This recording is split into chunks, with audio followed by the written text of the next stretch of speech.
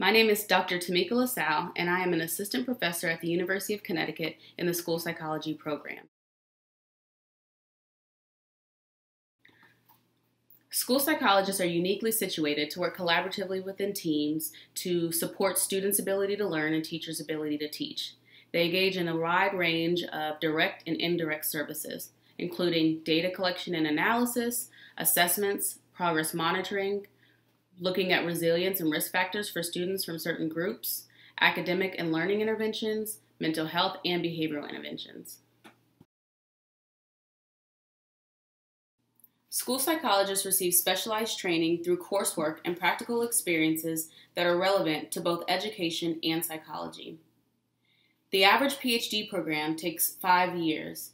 During that time, some of the coursework includes assessment, school-wide practices, family and school collaboration, diversity, professional ethics, consultation and collaboration, and early development.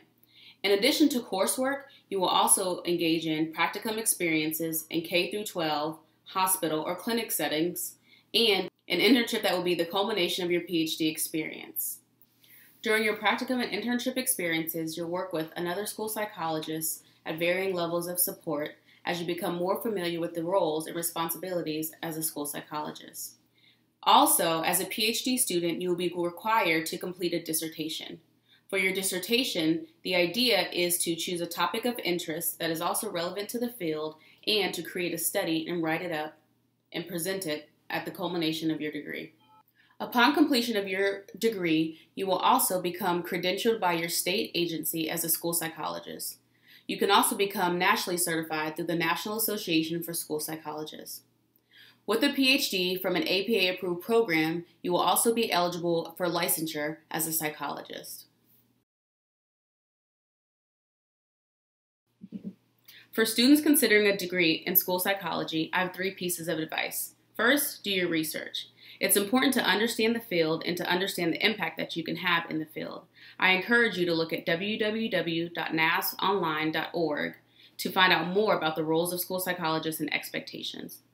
Also, I think it's important to research the programs that you're applying to because it takes a tremendous amount of commitment to enter into a PhD program. And so it's important to understand, what does it mean to be a full-time student? What does it mean to be meeting the course requirements? And to be able to commit the time that it takes to complete the degree. Second, it's important to also shadow a school psychologist. I think that by doing this, you can get a greater understanding of what does it mean to be a school psychologist from a day-to-day basis. Although the roles change across schools, by shadowing a school psychologist, you can still get an understanding of those core job aspects that we engage in on a regular basis.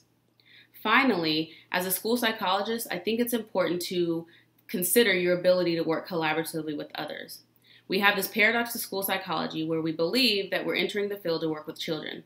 That's partially true, but a lot of our impact is in working indirectly with individuals to create better outcomes for students. So it's important that you can be a team player and work with other adults to help students.